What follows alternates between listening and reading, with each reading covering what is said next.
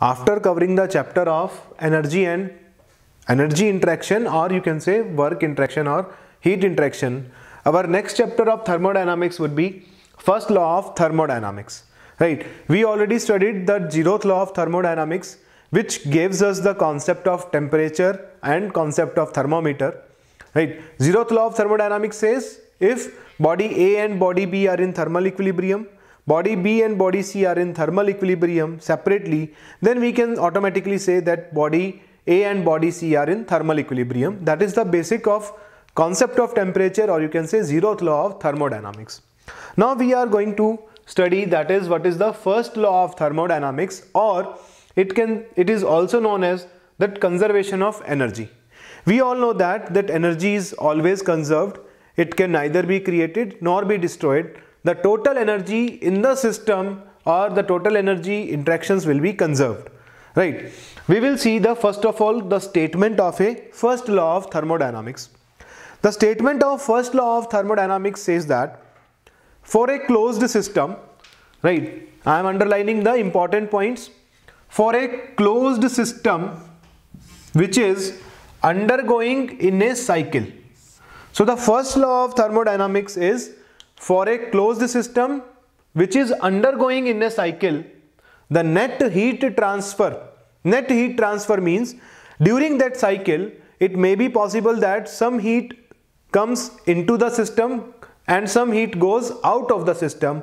So the net amount of heat interaction between the system and surrounding is equal to the net work transfer.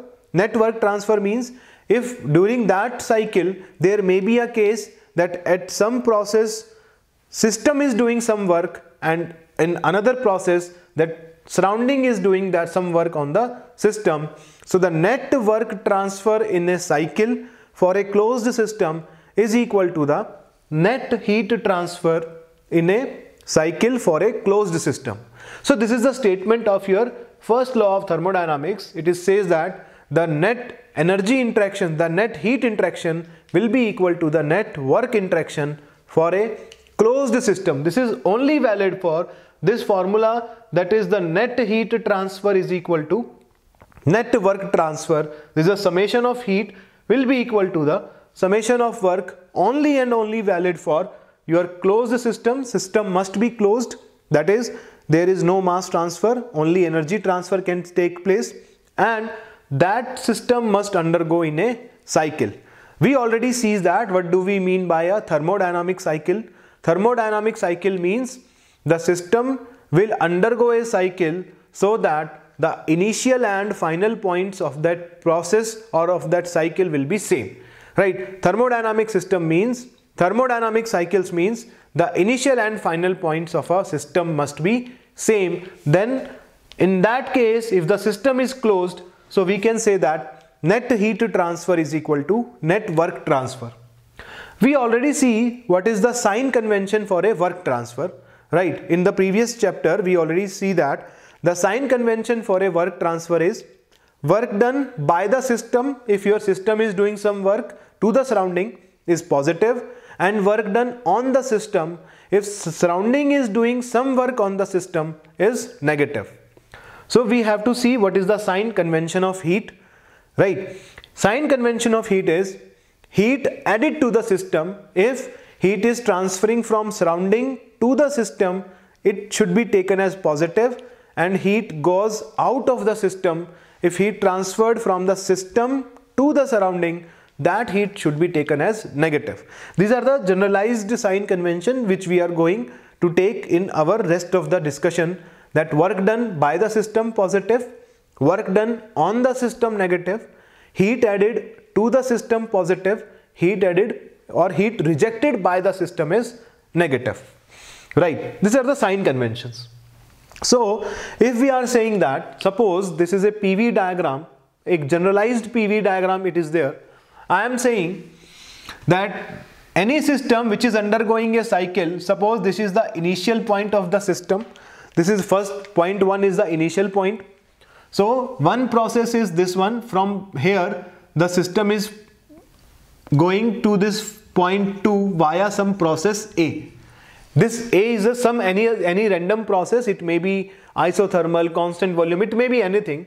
So the system is going from initial point to this point 2 via process A and come back to its initial position via process B, right? So system will come to its initial position via path A. So the cycle will be from via A to 2, from 2 via path B to 1. This is our cycle. So initial and final points are same, and I am saying that in the process 1A2, in this process, in this forward process, suppose heat added to the system is QA. Let us take heat added to the system is QA and work done on the system. This arrow is saying that work done on the system from work done by the surrounding on the system is WA, and when this process is coming back to its initial position via path B, we are assuming that work done by the system on the surrounding is WB and heat rejected by the system is QB. So this is a complete cycle, that system will come back to its initial position. So according to first law, we are saying that net heat transfer will be equal to net work transfer for this cycle. If I am saying the net heat transfer will be heat is added to the system, heat is rejected by the system. So we are taking heat added to the system as positive QA, heat rejected by the system is negative minus QB. This is the net heat interactions. This is your net heat transfer. This much of net heat is transferred in the system or out of the system. It all depends upon the magnitude of this QA and QB. Suppose if QA is more than QB, this value will be positive. Positive means net heat is added into the system, and if the magnitude of this QB is more than this QA, so this value will be negative. So negative means heat is added to the surrounding, or net heat is released by your system. So this is the net heat transfer. What is the net work transfer? We are saying that WB is the work done by the system, which we are taking as positive WB, and WA is work done on the system by the surrounding, so we are taking as negative, so minus WB. This is your net work transfer.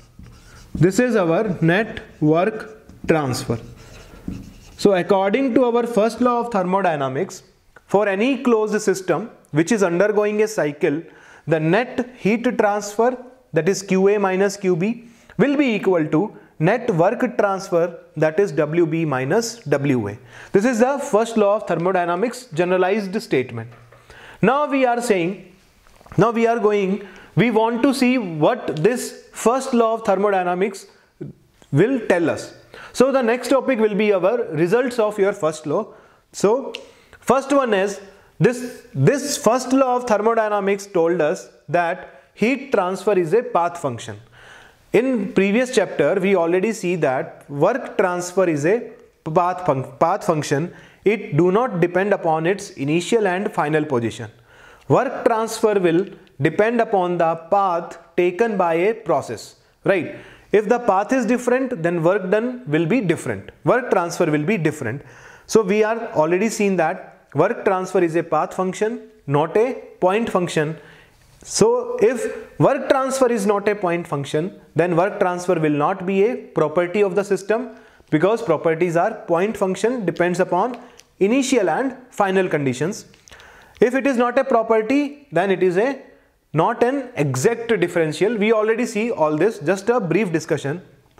Now we want to know that whether the heat transfer is a path function or your point function. We want to understand whether the heat is a point function or a path function. So this first law of thermodynamics told us that the heat transfer is a path function. So let us see how this will come, that heat transfer is a path function. Suppose we have a system, we have a closed system which is acting between these 2 points, point 1 and point 2. I am taking 2 cycles. First cycle is that system is going from point 1 to 2 via path A and come back via path B. So our first cycle is 1A 2 coming back via point B, via path B, so 2B1. This is our first cycle, this one is our first cycle.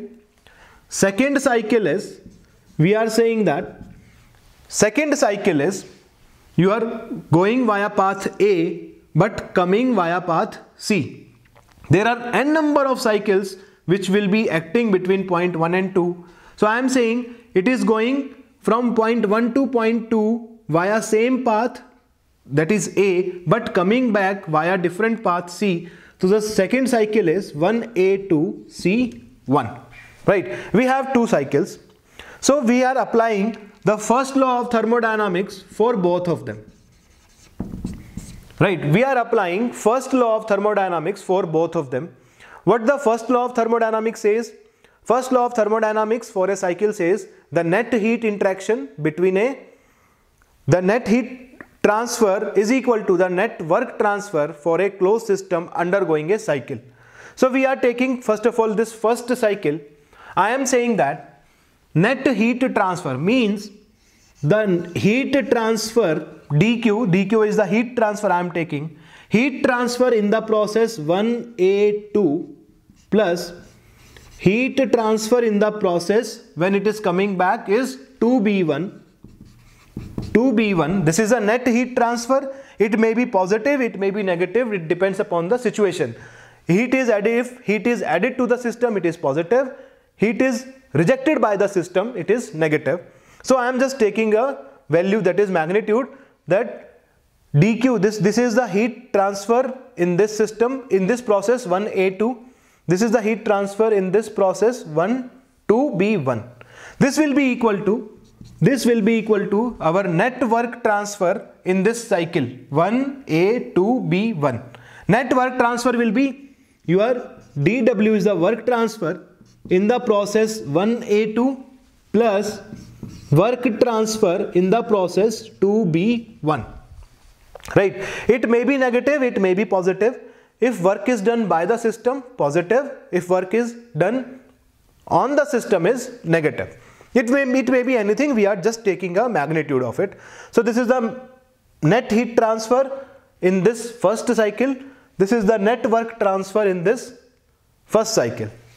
So this is for first cycle.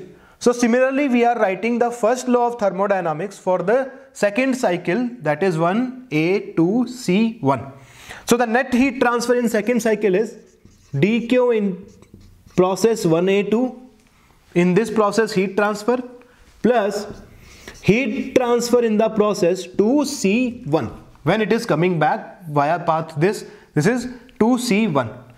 This will be equal to net work transfer in this process 1A2 plus net work transfer in process 2C1. In this process, what is the work transfer will be dW 2C1. These two equations we are getting. If I am subtracting this equation, if I am subtracting the equation first from equation 2, if I am subtracting, so this 1A2 will cancel, dq, this dW1A2 will cancel.